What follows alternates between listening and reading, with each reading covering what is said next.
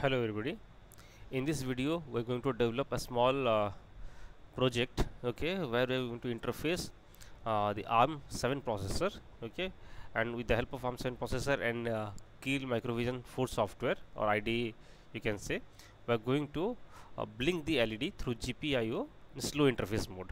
Okay, for that I have taken the Microvision 4 Kiel IDE platform. So this is the window which you are seeing in front of you. Here's the Microvision 4, you can see. Okay, here I'm going to develop the project. So for this, let's start step by step. So first of all, you have to click the you have to install the software. The link I had given in the description. You can download the software from there and you can install it in your system, and thereafter you double click that one, this window will open, right? Now from here you have to go to project first. You click the project, new Microvision project, you have to click. Once you click that, you have to create a folder. Okay, so already have created a folder in the desktop, so you can create a folder, and then you have to give a file name over here. Okay, the folder is you have created because this file will not store it anywhere else. Under that folder only it will store. That's why I created a folder test2. You can create any folder of your choice and give any name, right?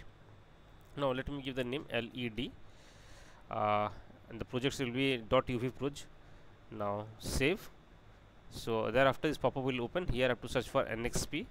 Okay, then on NXP my target chip is LPC2148. Okay, so I'll go to LPC2148. Let me search it out. You can just type in the search window also. You can search, drag and down search also you can do. I'm doing drag and down LPC2148, this. Okay, click OK, then yes. So I got a target file under project window over here. If I click this one, I'll get a source group. Okay, now I have to write the code over here. To write the code, what I will do is that I will just create this note, new file. Okay, so over here already I have written the code, so I'll just paste the code over here. So just a minute.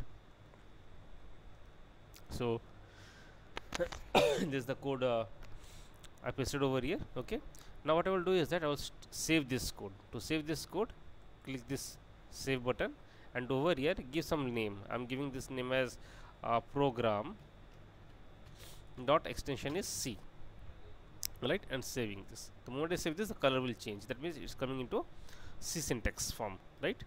Now what I will do is that I will add this file under this source group. Okay, now you can see there is no file is there in .c extension, so I'll add this to source extension group. So click that is right click and then add existing file to source group 1. Okay, so here program C is there, click this one and add it.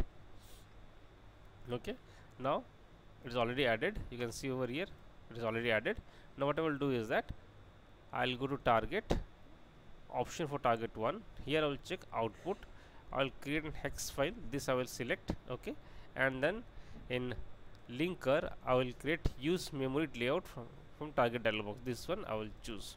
Okay, then coming to debug, if this is not selected, use simulator, I will choose this simulator. Okay, for software simulation. In this video we are restricting ourselves to software simulation only, right?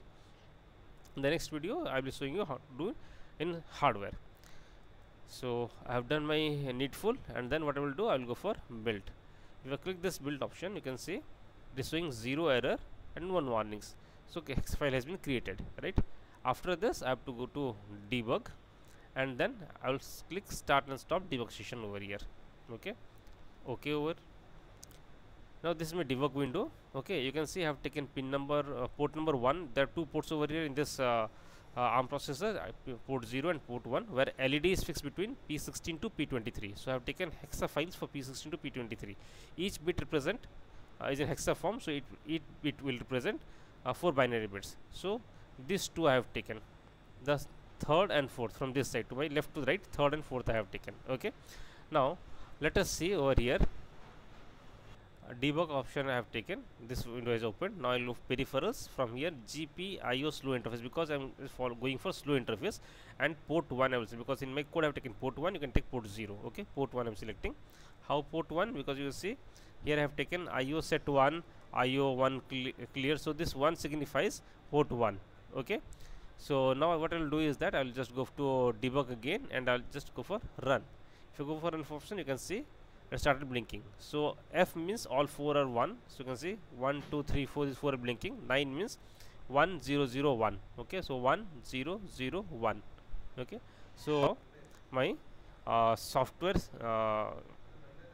this is how I am simulating this LED blinking in software of Mu Vision 4. Thank you for watching my video.